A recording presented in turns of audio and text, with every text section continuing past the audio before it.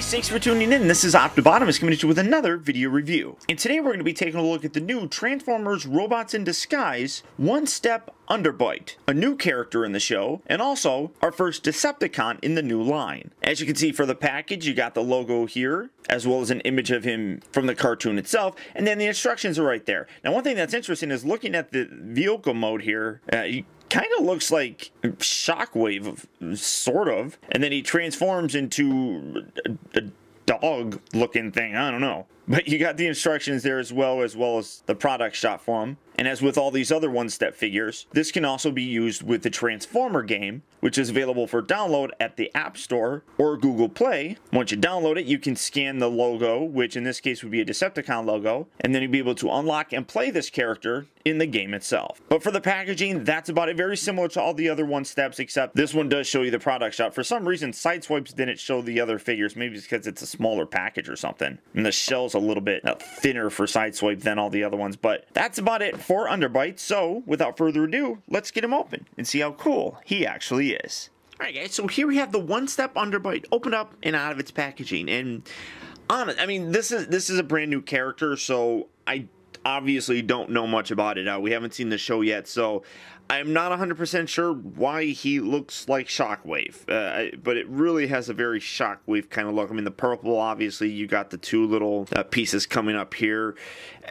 Really strange that it would look that similar to that previous Transformer Prime character, but whatever.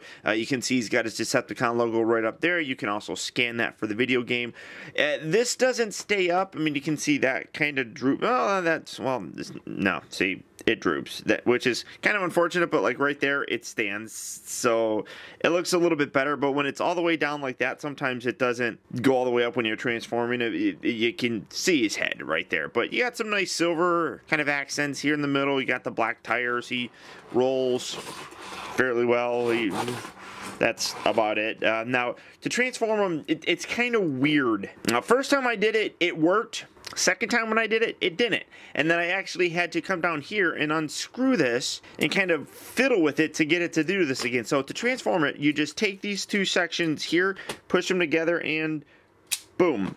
That's it. That's how you transform them. You can see the legs swivel back, these go back, his head goes forward. It's very simple. It's probably a little bit more simple than the other ones and not as, I guess, creative. And just something about this just, I mean, yes, it's a one-step changer and it's obviously simplified, but for some reason this just seems even more so. Now, you got this little tab right here where you can actually push this up and you can make his mouth go like that and you can have him talking, "Hello, I'm up to Butterbus, I'm doing video reviews." That's it. I don't know why they don't have it where you can push it down and have him do it. You gotta push up. That's kind of weird, but you can see some nice added paint on here with the red fur eyes. You got the red strip right there. You got silver fur jaws, and you can see he's got an underbite, so that works. Now, as you can see, it locks up there fairly well, but like I said, the second time when I did it, it didn't want to lock, so unscrewing things, I actually got it to actually stay locked again. Now, to transform them back, you just take the two sections and pull them back together, and or pull them back out, and that's all you do for the transformation on the guy. So it's blink, and then I wish it was a little bit easier to transform them back, but that's it. So you're like that, you transform them back like that, and it kind of gets jammed there a little bit, so you have to, like, when you push it, kind of like loosen it and then pull it. But I mean, it's cool. I guess it's not anything too different than what we got before. It's just, for some reason, I seem to enjoy the other ones more than this one. I don't know. I mean, I really don't see much of it. I mean, this guy, I think, looks kind of cool. I mean, you can maybe have a little I'm running and I'm jawing, la la la la.